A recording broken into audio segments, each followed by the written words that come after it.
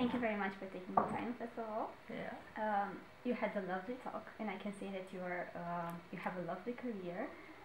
And I would like to know what actually made you choose this career in the first place. Was it somebody that No, guided you, or just me. you? I wanted to do technical stuff, and I wanted to do telecommunications. And that was it. And that was it. So I always Quite stayed determined. on technical. So I was building my first radio with 11 years. I was 11 years old, 12 years old. I didn't understood how it's working, but I was building it. Very impressive, I must say. There is a very big discussion nowadays about this glass ceiling. Did you experience this during your career? No. No? No, actually no. In the companies, because I know that you've worked in various companies. Do you think there are some certain traits that actually facilitated your advance, your professional advance?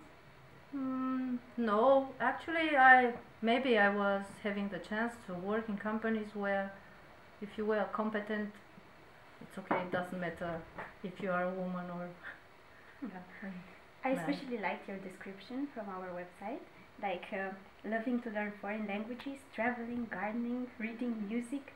If I would only have time for all my hobbies. And I noticed that you speak Romanian, German, English, French, Italian, Spanish and Mandarin. And I wanted to ask you, how do you find the time? I can tell you, I always dream to have the day 48 hours long. It's very difficult, but the languages, I find it bring me near to other cultures, and I would like really to learn more. And gardening is something that is fulfilling me with such joy, and sometimes I have very long working days, but in between is going. If you were to give an advice to the younger generation about a better time work-life balance, what would that be? Well, to love your job. This is the first thing. Okay. And then it's really, the job is not everything. It's a part of your life. First of all is the family. So the balance has to be done by everyone, for him, herself to define what it is. You need the two of them, but you have to love what you are doing. And then I think you have the feeling what you want to do and how is the way forward. Well, my personal impression right now is that when we're talking about gender discrimination, somehow the men are lost in the picture. So would you also have an advice for the men? Because you've been working in a basically men-dominated environment, and for the men to better understand the needs of the woman and to better accommodate and integrate inside the company. At least I didn't feel this. I think at the beginning you might have people that are a little bit skeptical when you begin as work, maybe more skeptical that they would be in front of a man. But poor performance can do the men, can do the women. I don't think that this is specific to the gender.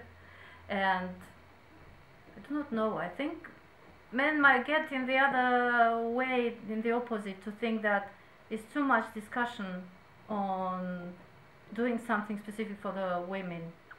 We have a woman minister, we've had a ministry in Austria, but no men, so they can also go the other way around. They are a part of the picture. We have to live with all of us. Yeah.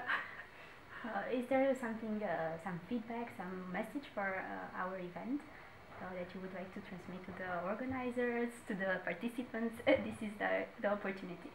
I think I found it very good because, and for me, it's the first time I am participating in my whole career in such way, in such an event, and I do not know if this is the solution. Most probably not, but it's a way, it's a beginning, or it's somewhere in the middle.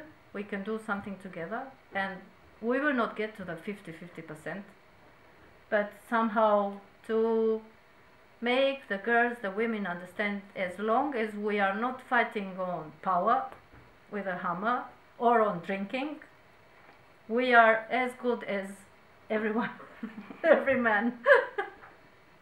Thank you very much. Thank you.